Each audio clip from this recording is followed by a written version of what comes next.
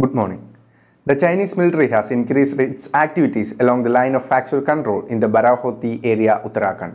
The movement on the Chinese side in this area has reportedly been seen after a gap of over 6 months. As per government sources, around 40 troops of People's Liberation Army were recently spotted patrolling the area along with LAC in Barahoti. Around 40 Chinese army troops came to the area along the LAC in Barahoti. PLA troops were seen in the area after a long time, the sources said.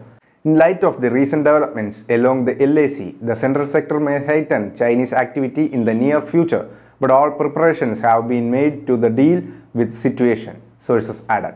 China has also heightened activity at its airbase near Barahoti, where a number of drones and helicopters have been operating, the sources said.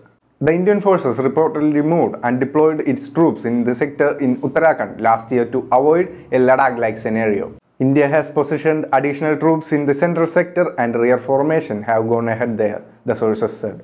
Recently, Chief of Defence Staff General Bipin Rawat and Central Army Commander Lieutenant General Vaidimri reviewed the security situation in the central sector, which included areas along the LAC in Uttarakhand. India and China have been locked in a military standoff at multiple friction points in eastern Ladakh since early May last year. The two sides completed the withdrawal of troops and weapons from the north and south banks of Ladakh-like in February following a series of military and diplomatic talks. The two sides are now engaged in talks to extend the disengagement process to the remaining friction points. According to the military officials, each side currently has around 50,000 to 60,000 troops along the line of actual control in the sensitive sectors. Thank you.